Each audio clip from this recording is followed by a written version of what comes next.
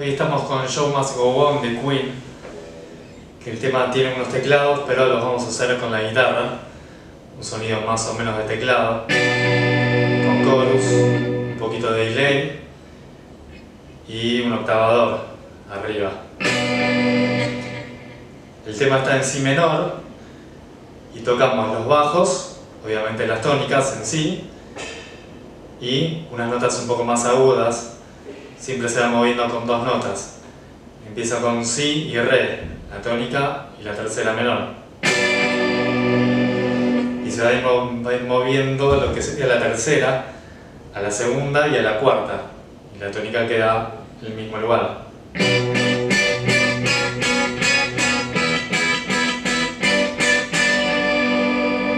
O sea que te queda el acorde si menor, si sus 2, si sus 4 y si menor de nuevo. Esas mismas notas de abajo, que serían si re, do sostenido si y mi y si, las va a mantener siempre, pero va a ir cambiando los bajos, que va a pasar por sol,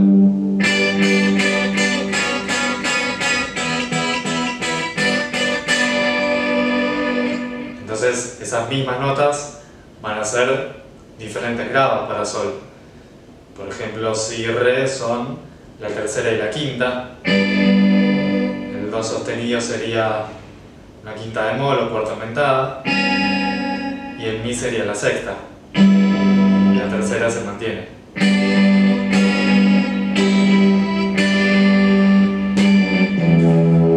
Ahora pasa a mi y también mantiene esas dos notas, el si y el re,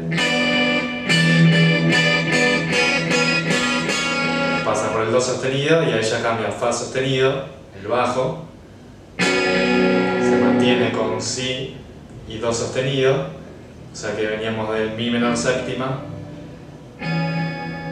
mi sexta sería, el fa sostenido sería sus 4 y después es mayor porque aparece la sostenido, que es la tercera mayor de fa sostenido.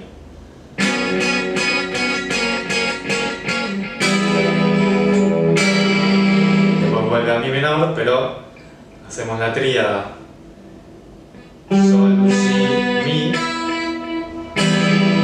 para el bajo mi, y lo mismo pero con la quinta bemol, o sea en vez de si bemol o la sostenida, y ahí ya arranca de nuevo. La última vuelta se queda en mi menor, y ahí después entra la viola. En la segunda parte del teclado, que vendría a ser la segunda estrofa, hace lo mismo pero un tono arriba, o sea do sostenido.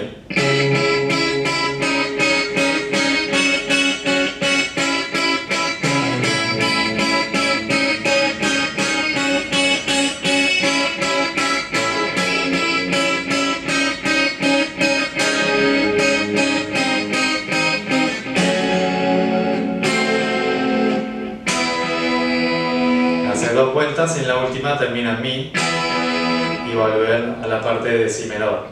¿Sí? O sea que el análisis es todo lo mismo, nada más que un tono arriba, do sostenido, la mayor, fa sostenido menor,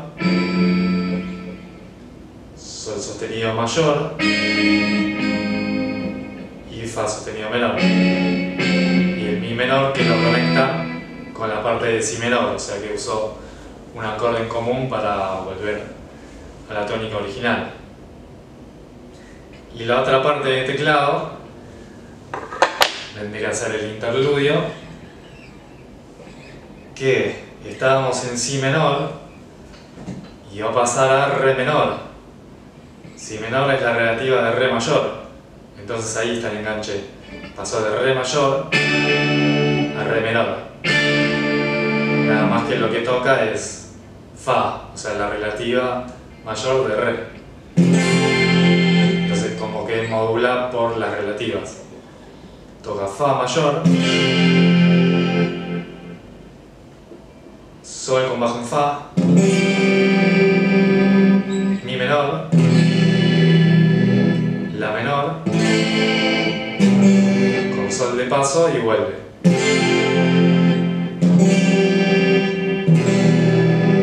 En la segunda vuelta no hace el sol, sino que hace unas notas sueltas. Mi, re, do sostenido, y ya en el do sostenido hace un acorde menor con quinta bemol y séptima menor, un semidisminuido, con la y sol con notas de paso, y pasa re, re sub 4 y re mayor, o sea que ese do sostenido ya es el séptimo grado de re mayor, entonces está volviendo a la tónica de si menor. Los tonos de acá salen de re menor dórico, porque tenemos sol mayor, si no sería sol menor.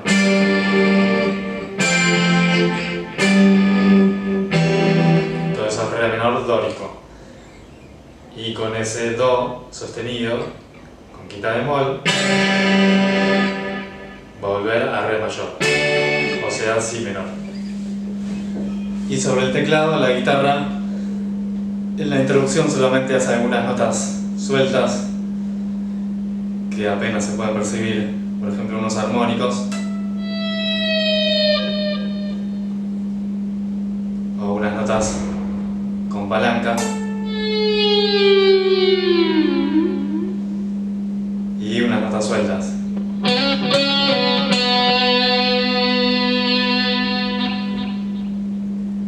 Recién cuando termina toda la introducción, ahí sí entra más directo con los acordes.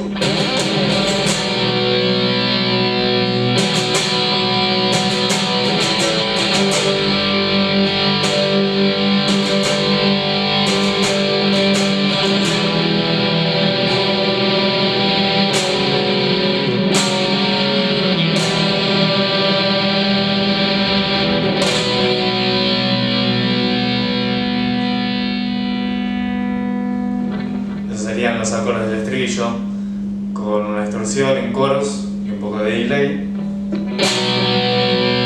En realidad son los mismos acordes que la base del teclado, nada más que apoyándolos con este sonido y sobre todo con los acordes de quinta. Si, la, sol,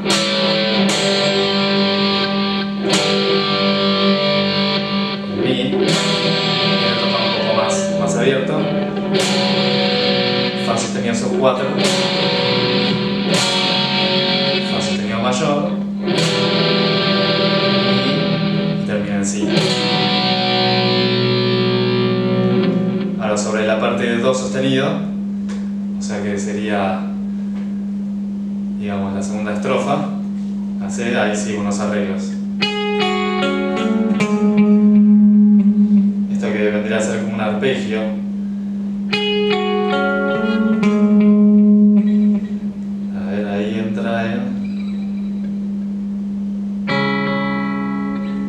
Antes del do sostenido, eso que parecía ser un fa sostenido sub 4, y desemboca en un sol sostenido que es la quinta de do sostenido, que es donde arranca esa parte. Entonces como que arranca suspendido en el aire y cae en la nota del acorde.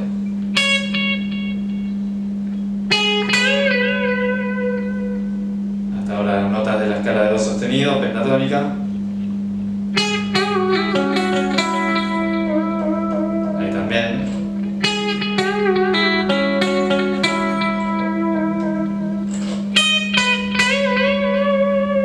Ahí entra una nota de la escala menor.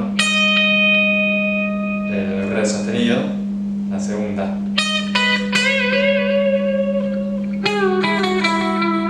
Y vuelve con las notas de la pentatónica.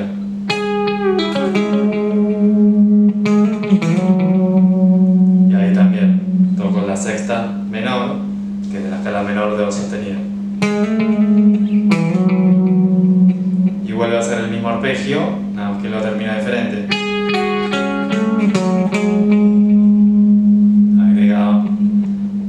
sostenido al final y termina en el sol sostenido.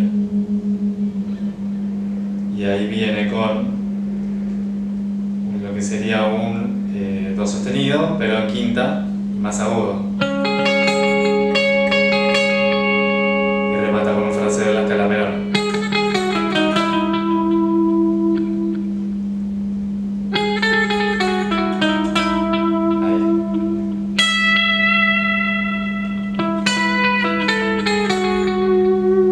Todos están en do sostenido menor, en modo eólico.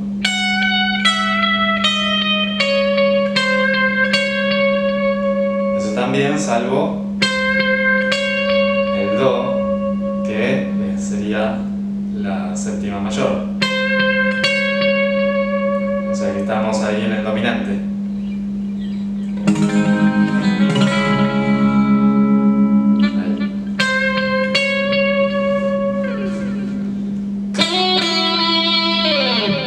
Va a entrar al estribillo de nuevo.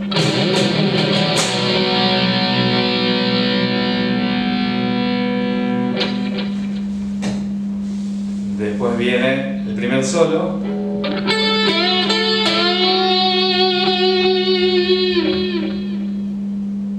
que esta parte estaría en si menor.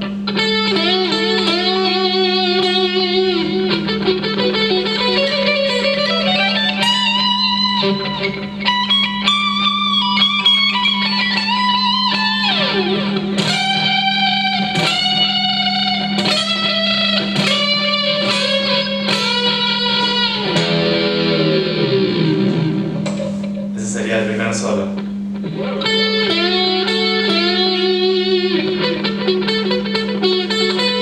Hasta ahí podrían ser notas de la pentatónica, pero tiene este jeite que usa bastante brevemente. Tocar dos veces con la púa y después hacer el ligado en la misma nota. Y esa escalita de ahí, partiendo desde, bueno, después del ligado, pero volviendo al si, a la tónica. Y terminando en la octava, o sea, la tónica de nuevo. Y acá sigue subiendo.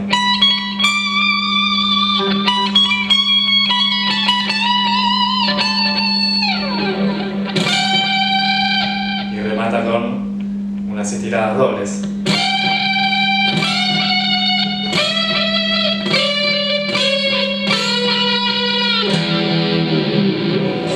Casi todas las notas de la escala: sol, fa sostenido, mi, re, do sostenido y si. O sea que queda en la tónica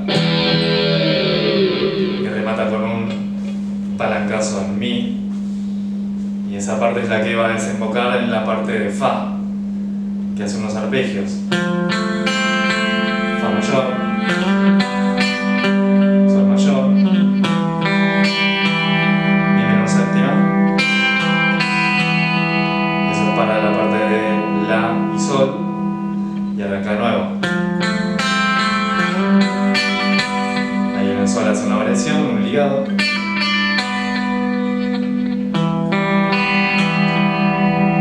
mi menor lo hace sin la séptima, hace la menor, pero ahí ya engancha con unas notas de paso. Mi, re, do sostenido. Y ahí ya está en el do sostenido semidisminuido. Y va a volver pasando por re, re sus 4 y re mayor. Y ahí viene de nuevo el estribillo. Cuando termina ese estribillo va el segundo solo, que entra con unas notas, son notas dobles, pero en realidad están grabadas por separado porque son diferentes. Una es ahí y la otra es acá. Son como quintas en sí. Vas tirando así y estira fa sostenido.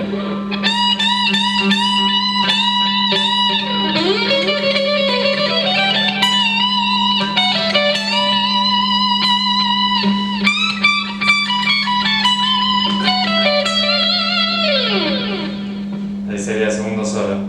Entonces entran en esa estirada armonizada. sale para atrás y vuelve a ese del mismo si que había tocado antes. Acá toca una vez más que antes. Hace la misma subida y cuando estira hace la nota estirada y hace como si bajara y subiera de nuevo. Y recién ahí hace el vibrato. Antes iba el vibrato directo. Ahora es ahí. Las notas de paso y ahí sí vuelve a hacer la tirada directa y va más arriba.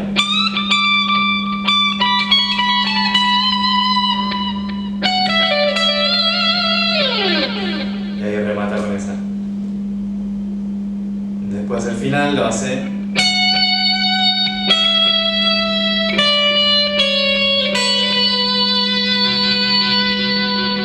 ahí. Y la viola queda ahí.